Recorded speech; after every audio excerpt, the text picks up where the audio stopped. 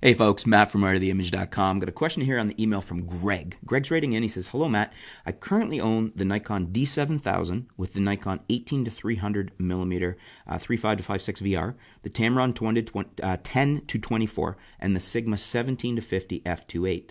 So actually just pause here for a second. Great lens lineup. You got a fast f2.8 constant aperture zoom, you got a nice wide, and you've got a great all-round lens, walk-around lens, that's super zoom. So that's a pretty good lineup. The next thing I was at, if you want my opinion, is the 50 f1.8G. Or, because if you're going to stay with one of the bodies that can handle a D, you could look at a less expensive, smaller, lighter f1.8D or an f1.4D. I really like my f1.4D. So he continues, I was wondering what would be the best upgrade camera from the D7000. Also would like to stay in DX format, so that's important. We're not looking at full frame here. I like to take pictures of landscapes, portraits, sports, low lighting, and cars. I'm thinking the D7100, 7200, or D7500 brackets. Only thing I don't like about the 7500 is it only has one memory card slot. But if it's a better camera, then I'll just have to deal with it. What do you think? The budget is $800 body only. Thank you, Greg.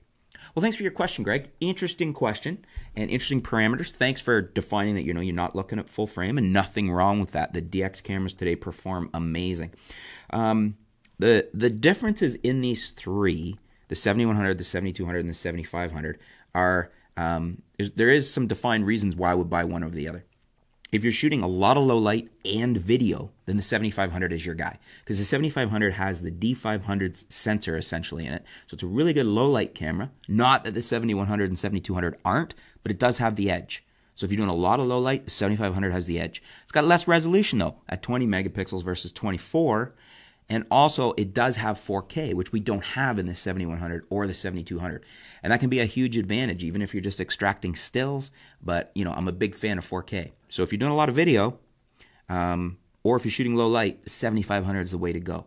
If you're not particularly in low light a lot of the time, the 7100 and the 7200 both perform well in low light, just not quite as well as the 7500, but they have a little bit more resolution. They got 4 more megapixels. They're very good performing cameras, both of them very solid contenders, and I wouldn't have any problem with you buying either the 7100 or the 7200. The difference is we don't have 4K, and if video is not an option or not something you're interested in, that doesn't matter. They got pretty capable 1080.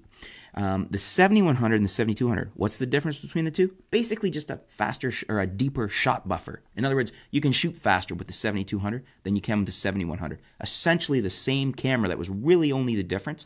They have essentially the exact same image quality, the exact same sensor. Some people would argue the 7200 is a little better at high ISO. I would say no. In the real world, they're just exactly identical as far as image quality and what you can get out of them for your pure image quality.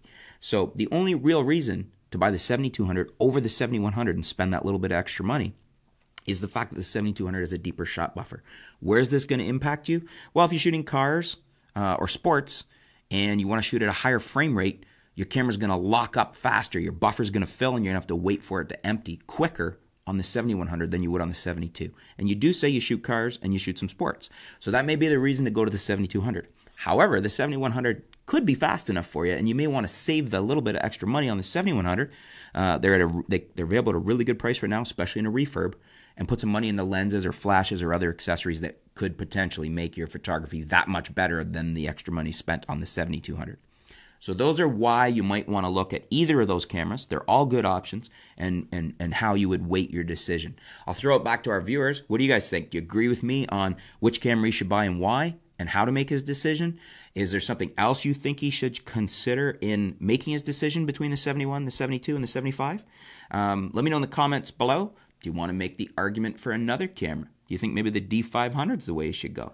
I think he's got a good selection. I would, from what he's said, I think you've got it narrowed down to 3 good choices, and I think you just need to decide how much low light and video you're shooting, and then decide between the 71, the 72, and the 75 that way, and that will rule out, or I'll either rule out the 7500 or rule out the 71, 72. If you rule out the 7500, then just make your mind up as far as, is the frames per second and that deeper shot buffer an issue for you? But what do you guys think? Let me know in the comments below. Let's hear what you would do and why. And thanks for your question, Greg. Stay tuned. We'll be back soon here at artoftheimage.com.